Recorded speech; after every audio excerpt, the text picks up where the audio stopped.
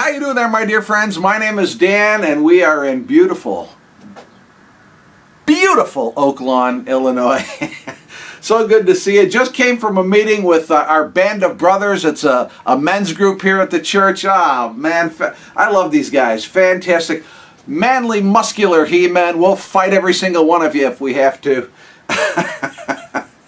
I don't know what I'm talking about. I'm delirious. Hey, in the book of Matthew chapter 19, there's this line in which Jesus says, with God, all things are possible.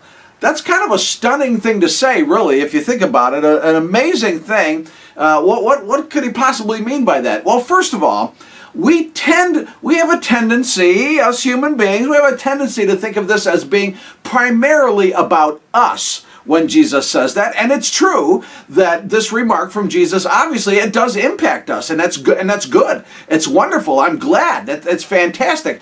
But it is helpful to keep in mind that this is really, in many respects, it's primarily about God.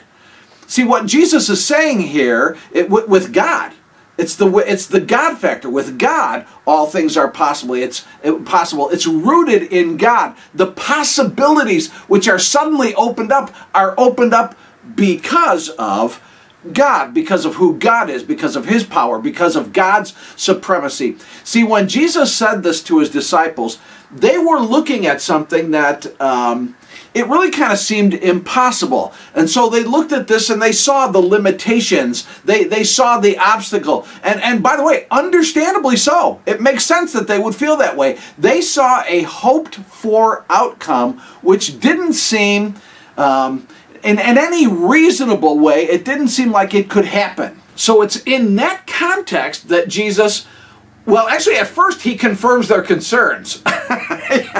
Yeah, at first He says, well, actually, with man, this is impossible.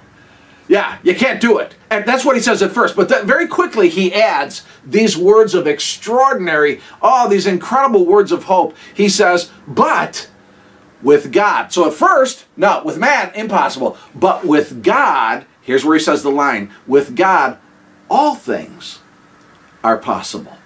With God. See, there are things we can't do. That's true. We're limited. There are obstacles we can't overcome. There are challenges. I know some people will tell you, well, we can overcome every challenge. No, there are challenges that are beyond us. But, hold it, wait. But we're not alone.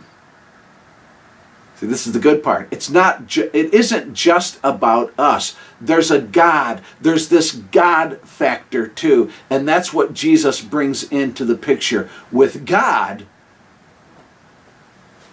all things are possible.